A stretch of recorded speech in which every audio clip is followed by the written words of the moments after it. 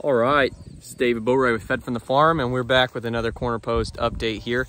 So this week has been a full one. So we got a bunch of rain, which was awesome, and it gave us opportunity. We planted a lot of cover crops this past week. So we had a new drill specially designed to plant into existing sod. We've got a former row crop field that we've been basically rebuilding from the ground up. The soil was completely dead. It would barely grow anything, and we have been regenerating it. And so we've been having the pasture chickens and turkeys out there on the field, and that's really helped. And this past week we planted some rye there, so we're really excited. Probably do a follow-up video just to see how that's coming up and the progress we're making on that field and healing it.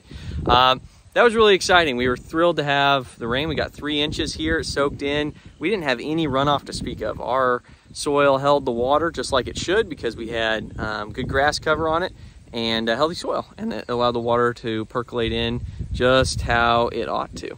So other things that we were working on this week for an update, a little windy today.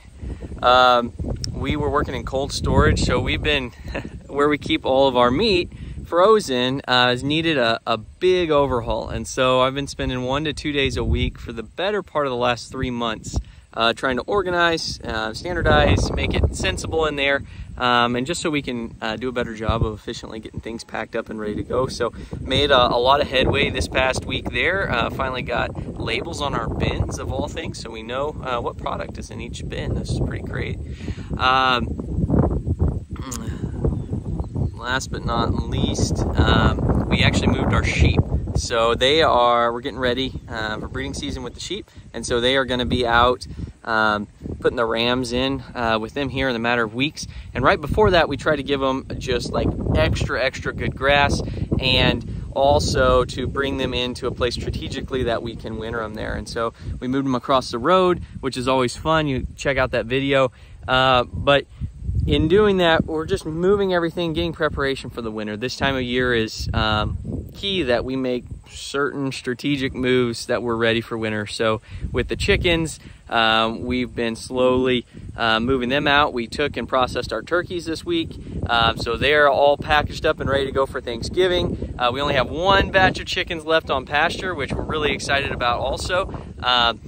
Because that means it frees up a lot of time. So time to spend a little more time with the family, time to work on some projects, catch up on some things, just slowing down the pace a little bit on the farm. I like to describe it like it's almost like a roller coaster. So starting in about March, things really start to go up in terms of busyness and workload on the farm, and the days are long, and we're working them. And then it starts to level off somewhere around July typically, and then it just holds steady at the peak until about now. And we're just starting to come down the roller coaster, and things are lessening up a little bit. I can tell I'm consistently getting in a little sooner in the evenings for dinner, and we've just got more time to throw behind projects instead of just keeping everything going. So it's an exciting time of year. I enjoy the changes of the seasons on the farm. It's fun to have everything going faster in the spring, and all the babies being born on the farm, all the lambs and sometimes calves and all the chicks out on pasture. That's great, but it's also nice when it starts to wind down a little bit and the animals move closer to home where they're going to be on winter pasture, and for us just to have a little bit more time with the family. So that is the Cornerpost update.